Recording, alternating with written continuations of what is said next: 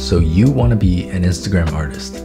Or maybe you don't, but I know that if you're on this video, you've probably thought about it before. That or you just feel sad for me and you want me to get some of my ad revenue. Life is tough out here. Today I want to talk to you guys about what it's like to be a social media artist, at least from my perspective. Because I know when I started on social media and even now, there's not a whole lot of people talking about working this way as a job. So I want to give you guys some insight into living life as a social media artist, some tips and pointers here and there so that you guys, for those of you who might be considering this as a possibility in the future, know exactly what you're getting into. Now, from person to person, your experiences are going to be very different. This is just my experience so far being a social media artist. And for the little babies out there who might be considering something like this as a future career, I hope this helps you see your path a little bit clearer. So there are a few main points that I want to talk about in this video, such as artistic freedom, being your own boss and managing your own time, as well as making money online to support yourself.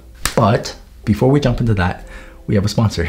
Big thank you to the sponsors of this video, Wondershare Filmora 10, which is a video editing software that is powerful and easy to use. I had the chance to try out the Mac version of Wondershare Filmora 10. The download and setup was super easy and fast. Once you import your footage into the program, you have access to a wide range of audio tracks, titles, transitions, and special effects that you can use to make your videos really stand out. It also comes with all the basic features such as cutting and layering your video and audio tracks. It has a really cool new feature called AI Portrait. This feature automatically tracks the movement of your subject in a video frame and applies a range of different effects. For example, the human border effect here basically allows me to create a super easy and fast YouTube thumbnail in a video frame. For Mac users, it also comes with a stock media feature which allows you to download files directly from Giphy, Pixabay, or Unsplash. And if you're using any stock images in your videos, this helps you streamline your editing process. The app is free to try, but also offers paid versions. So if you guys are interested, I'm gonna link it in the description below. Be sure to check it out. Feel free to download it and play around and see what kind of videos you can make on it. Thank you once again to Wondershare Filmora 10 for sponsoring this video. Now back to what we were talking about. I know, like who in the right mind would sponsor me? So the first point we're going to talk about is artistic freedom. From my experience posting on social media, creating all this content for you guys, I think I got a pretty good insight into just how much creative freedom you actually have on social media. And I think there is a very common misconception that if you're a social media artist, you can draw whatever you want. No, you can't. You can't. Yeah. Here's the thing, okay, when you first start on social media, you can kind of do whatever you want. You can try to look for a niche, look for a style, find things that you are passionate about and that you like drawing. And you can really experiment. But when you attract a certain number of audience, there comes a point where you just cannot do a full 180 and change your art style without alienating the people who are already there and supporting you. I mean, you technically always have the choice to be able to do something completely different. It's up to you. But you also have to consider the consequences of that, because let's say you're a person who posts a lot of funny comics and now all of a sudden you decide to post a photorealistic rendered portrait. People are going to be like, well, this is not what I signed up for, and your follower count is going to drop. So there are always consequences to your actions when you get to a certain size, and it's not always complete creative freedom being a social media artist, whether it's on Instagram or Twitter or whatever, ArtStation, DeviantArt, whatever platforms that you use. Now, when I first started, I was doing a lot of fan art, a lot of pieces that were based on characters that are very well known, because I figured that was probably the best way for me and my work to reach more people. Nobody really knows about me, but they know about these characters. And I was able to get to like 10,000 followers, but I found throughout that process, I was kind of limiting myself to just drawing these things that sometimes I'm not even super passionate about. So I decided, you know what, screw it. I'm going to just draw whatever scenes that I want to draw and whatever characters that I want to draw. And now here you have my Instagram page, and I'm pretty sure all the first 10,000 followers that I got have unfollowed me since then. I don't think that's what they signed up for, but I'm very glad that I did that complete 180 relatively early on. So it's not complete artistic freedom, it's more like self-censorship. But if you pick a theme or subjects or whatever it is that's enjoyable to you, you're gonna have a pretty good time. Now, with that being said, when you compare your artistic freedom, your creative freedom, to the amount of freedom that you have when you're working with a client, it's completely night and day, because you can kind of be your own boss here. You can kind of set your own rules and do your own thing. But with a client, you're always gonna get things that you might not really agree with, but you just kind of have to go along with it because they're paying you. Recently, I've worked with this amazing client on a really cool project, and they gave me a lot of creative freedom.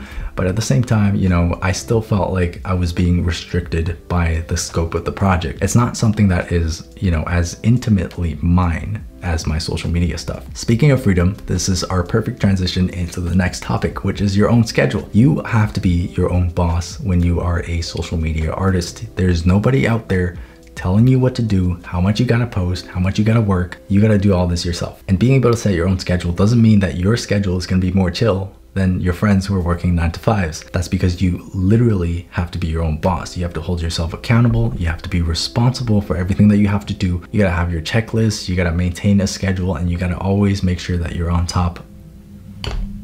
And you gotta always make sure that you're on top of that schedule. What's great about this is you can say tomorrow I'm going to take the day off and I'm going to catch up on my work later on in the week. But there is also a downside to this, and that is it's hard to separate your work from your personal life. I know this is especially difficult for us artists because with art, it's something that you enjoy doing, something that you actually like to do. So when you're working or when you're drawing something for a client, it might not even feel like work. But, you know, working for yourself means that you have to set time aside so you can do other things, you know, go out for a run, go to the gym, go hang out with your friends, play some games, you know, do other things outside of your work. As much as it might not feel like work, it's still going to be your work. And when you see videos like Ross Draws, you know, working like a 14-hour day, like that's something that you could very easily fall into as an artist because you just want to draw, you know, you like doing it. You can't help it sometimes, you know. Sometimes I sit down at like 11 p.m. and I started drawing. When you're working as a full-time social media artist, you're gonna be thinking about it like pretty much all the time. Like my mind is thinking about my work even when I'm chilling during my personal time. That's just how it is. It's very hard to separate the two because there's a lot of passion involved in the actual work itself. It's not like you can clock out at 5 p.m. and just say, I'm gonna go home now and not think about work whatsoever and play some video games. It just doesn't work like that. And while we're talking about the schedule, let's transition to point number 3, and that is a very common misconception that this is not an actual job.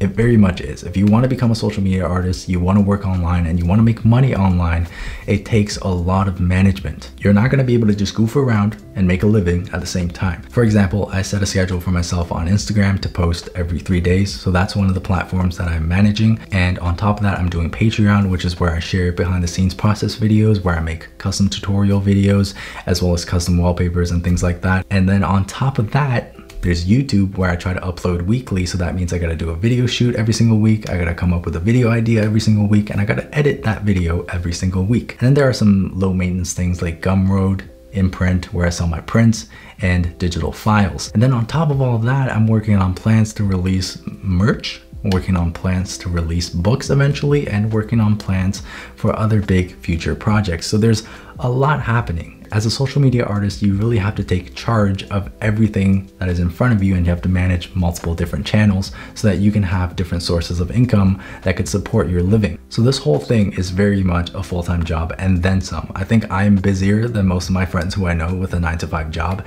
and that's just the nature of this line of work. So that's something that you have to be ready for if you're considering a full-time career on social media. But here's the thing, okay, you don't have to do this full-time. There are other artists out there who do this on the side and they have a main job. So for example, just off the top of my head, we've got Ilya Kuvshinov, who works as a professional artist and manages Instagram and Patreon on the side, as well as Snatty, who opened his own studio and is an art director there, but he also maintains a social media presence and sells books online. And then contrasting that, you've got people like me, like Ross Draws, people like Ergo Josh, who we make content for social media and we live off of the revenue that we get from social media exclusively. And these are all very different paths. If you choose the full social media path, you have to be aware of how much management you have to do, how much you have to really just put yourself out there, and you have to be ready for the fact that your work and your life are not going to be super separate.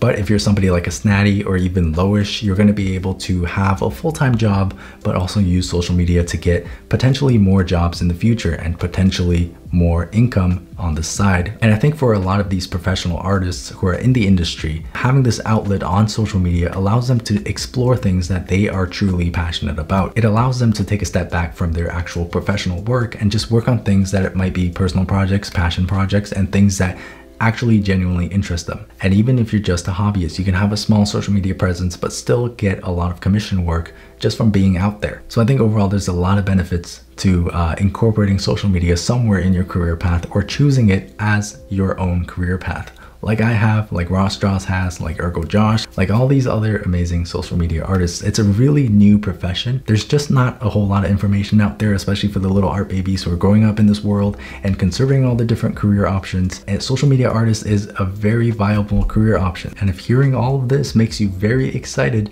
maybe you have a future as a social media artist. And I think there's a lot of misconception about this career path, about it not being an actual job just because it's so new. Nobody can really comfortably say, you know, I've been in the social media industry for the past 30 years, because it hasn't really existed for that long. Unlike, you know, the animation industry, the concept art stuff, you know, it's been around for a while and it's very legitimized. But social media, not so much. So I think that's it for this video. Honestly, this is the dream job for me. This is the best place that I think I could possibly be in. So I would never take this for granted, you know, because I know myself and I know that I hate when other people tell me what to do. So, you know, I wouldn't have a good time working under a boss, but this is perfect. And if you want to shoot for something like this in the future, I encourage you with all my heart, because if you don't take that opportunity, you might regret it in the future. And that's one of the big reasons why I decided to jump on this thing, to at least give it a try, give it my all, so that in the future I have no regrets and I can say that I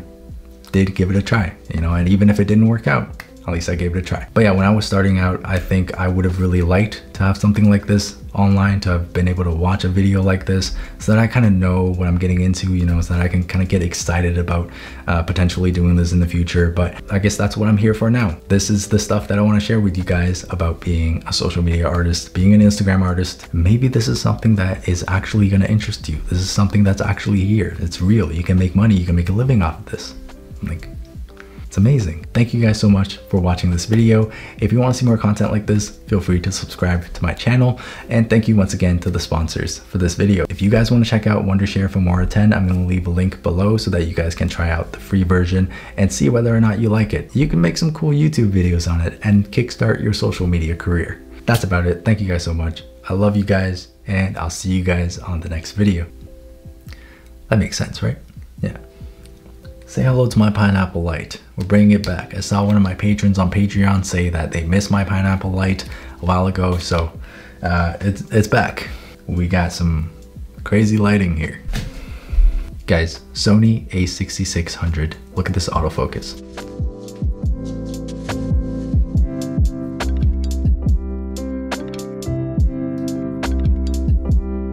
That's crazy.